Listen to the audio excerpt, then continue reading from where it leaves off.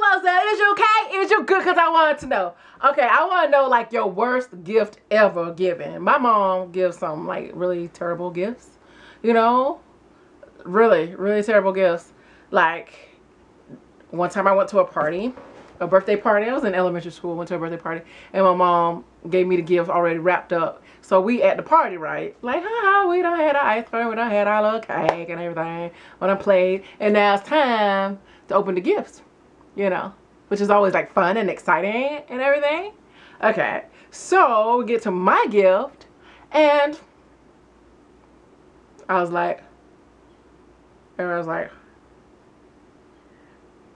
my mom wrapped up a can of mixed nuts. Nuts! Nuts!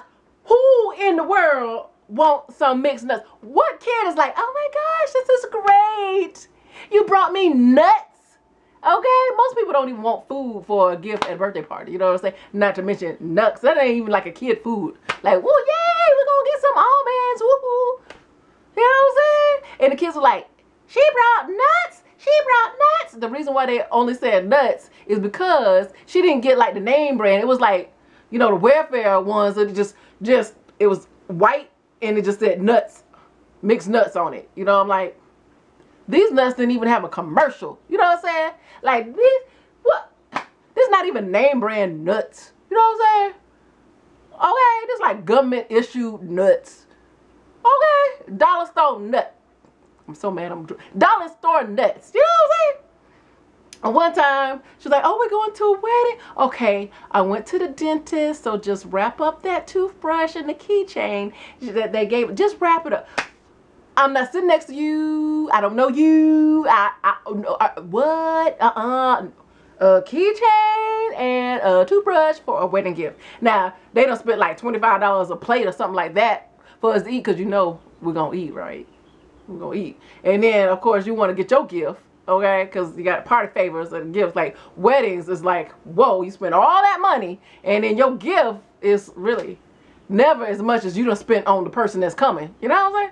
So I was like trying to move the tag, okay. So when we got our thank you letter, that's another thing. You got to spend money on thank you letters because nobody just want to mass email like, oh, thank you for your gift. They want it personalized and you got to sit there and write it out and everything. You know, it takes a lot of time. You know, your guests is really getting paid. Like they're getting gifts, they're getting food, you know, and it's gotta be good food or they're gonna talk about you.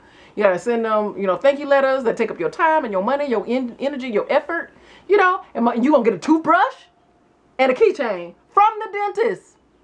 It says from the dentist, Dr. Hunt's office. Okay, you know what I'm saying? Alrighty then. I don't know what else I was gonna say about that, but I don't know. Have you ever gotten like a bad gift or given a bad gift? And if so, what was the worst ones, you know? So my mom is like, what? You know, why don't you wrap up that Martin Luther King statue, the one with the broke ear? Why don't you just wrap that up? We just take that.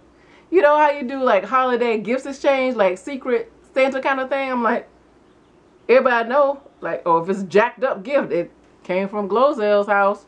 Okay.